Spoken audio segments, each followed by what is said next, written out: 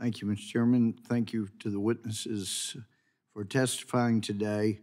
Dr. Morietti, as I understood from your testimony, you've done late-term abortions, correct? Sir, that's not a medical term, but I provide abortion care, yes. Even past 22 weeks at times when it's allowed, right? Depending on the jurisdiction in which I'm providing care, yes. Yeah. We had some years back, some of y'all may remember, a person who had provided late-term abortion. And it is interesting, in the medical field there are terms, in the legal field there are terms, but he described in detail, I think he said he'd done over 1,000 late-term abortions, or if you'd prefer, dismemberment abortions. And he described in much greater detail, Ms. Foster, about the instrument that was used to insert into the womb. And he described how he would feel around for something linear. And the longer linear he knew was a leg, he would clamp on. And he described in detail how he would pull that leg out of socket and pull it from the body. And then how he would then find another linear object about the same length, rip that off of the body, and then feel around for two shorter linear items, knowing those were the two arms, rip them out from the body. And once they were removed, he said, in his words, would feel for something bulbous. And you knew that was the skull. And you would clamp onto the skull and crush it because the child's head would not come through the uterus that was at that point not dilated. And then it would be easier once you had crushed the skull, yanked it away from the body, to then pull the body out.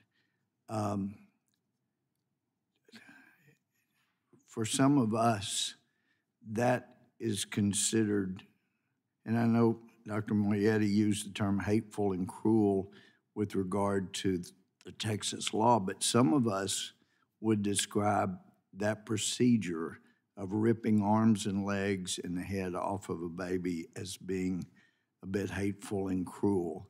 We've also heard that reference to your position being somewhat hateful and cruel.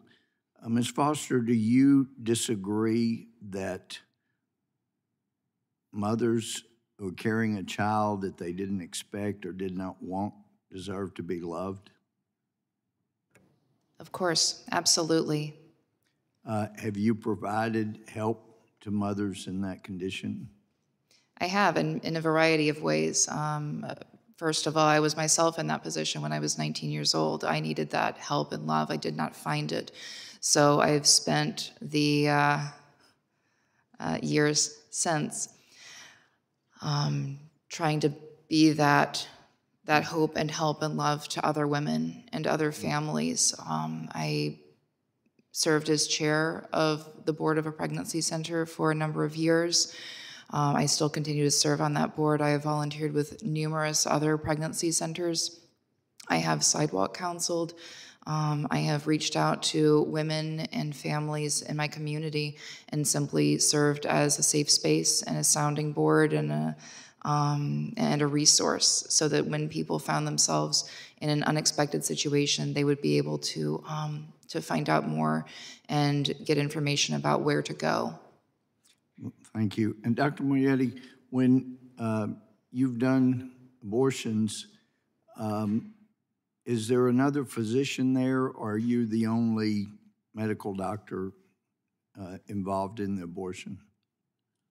I'm a doctor of osteopathic medicine, and depending on where I provide abortion care, there might be another physician in the room or not. Yeah. I was just curious because when my wife's and my first daughter, she's amazing. When she was born very prematurely, we had the OB-GYN, and we also had a pediatrician there whose sole goal and job was to protect the entrance of our child. and he did an amazing job. It required hospitalization and intubation, all kinds of things, but I'm so thankful we had a pediatrician there looking out for the interests of the child and an OB-GYN looking for the mother. I commend that to everyone else. I yield back. The gentleman yields back. Ms. Bass?